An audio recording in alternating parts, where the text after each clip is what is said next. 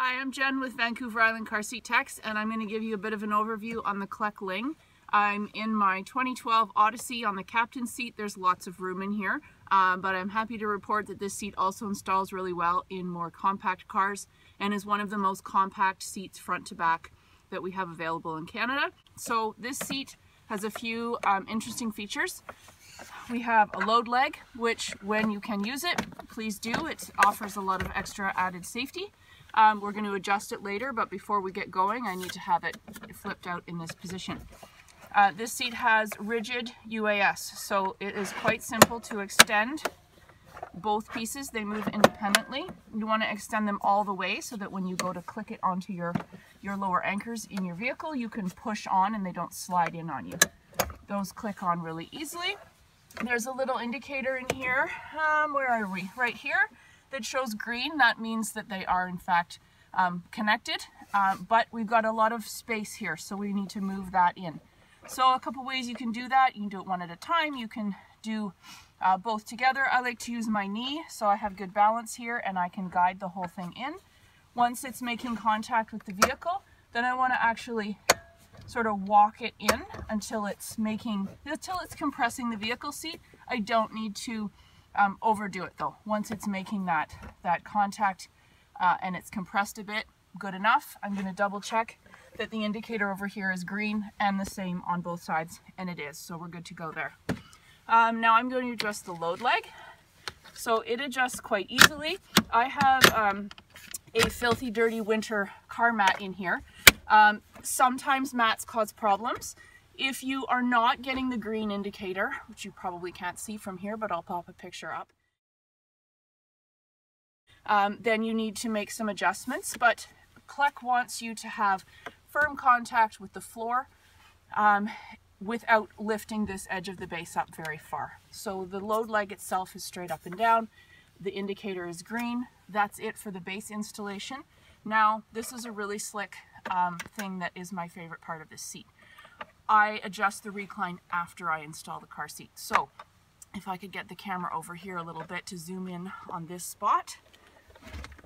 So it is a weight-based indicator. It's important to be parked on flat ground when we're doing this, but the base is already installed and the recline adjusts after the fact based on the size of your child.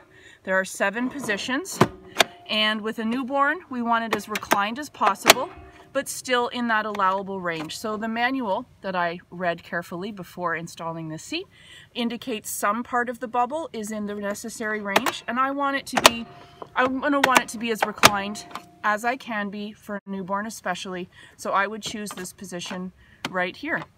So this is a game changer for me right here. If you could back the camera up a little bit so you can see the whole thing. Thank you. So this whole piece just rotates back and forth. My installation does not change, and this recline sled here moves back and forth, and I'm going to lock it into whatever position I need.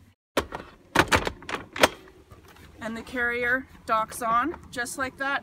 Very compact front to back. Handle is up when we're driving. As my baby grows, I don't have to uninstall the base. I can just change that recline as we go. So this is the most reclined.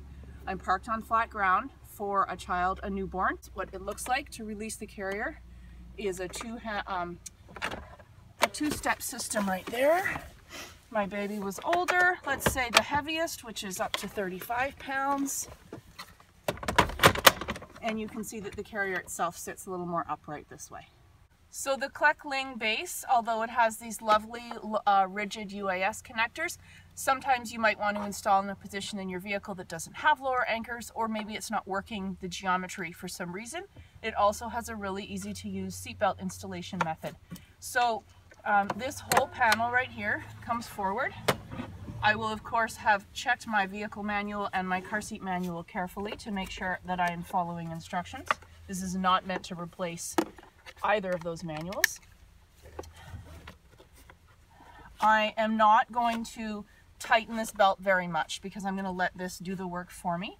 I'm going to bring it forward, click it down. I want to make sure that the indicator windows here are green as well, showing that it's locked, and give it a little tug, side to side, front to back.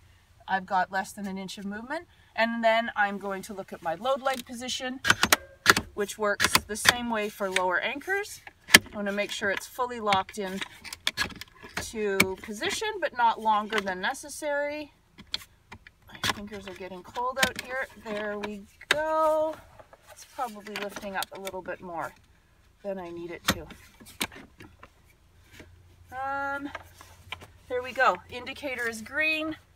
It's in position. Sometimes, as I mentioned, floor mats can cause problems, so that would be the first thing I would take out if I was having trouble getting the load leg to show green at the position, the length that I wanted it to be.